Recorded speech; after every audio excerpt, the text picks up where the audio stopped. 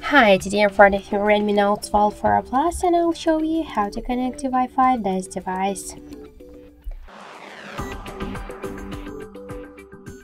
So first open the settings and then tap the Wi-Fi section. To activate the Wi-Fi, we should click once on the Wi-Fi switcher, and after that you will see all of the available networks.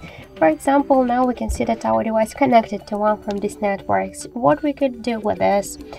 So we could just turn it off or turn it on to connect it automatically to this network, to modify it, or also to forget this network. So this means that your device will stop connecting to this network automatically, so you will just forget the password of this network. And now we can see this network here in the available networks. So just to connect, we should select the network, enter the password. If you want to see this password, you should click here to the eye icon.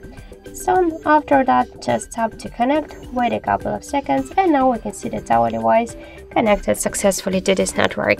Sure, you could use just more networks in the same time, so you could by the same way select the network, enter the password, connect to it, and after that you'll switch just between these networks. So just to activate or turn off the Wi-Fi, you should use the switcher.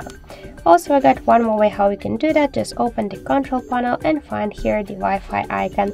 Just to activate Wi-Fi or to turn it off, we should click on this icon, and to launch the Wi-Fi settings, hold it for a while, and by the same way just select the network and the password and tap to connect. So that's it. Thank you for watching, and if you find this video helpful, leave thumbs up and subscribe our channel.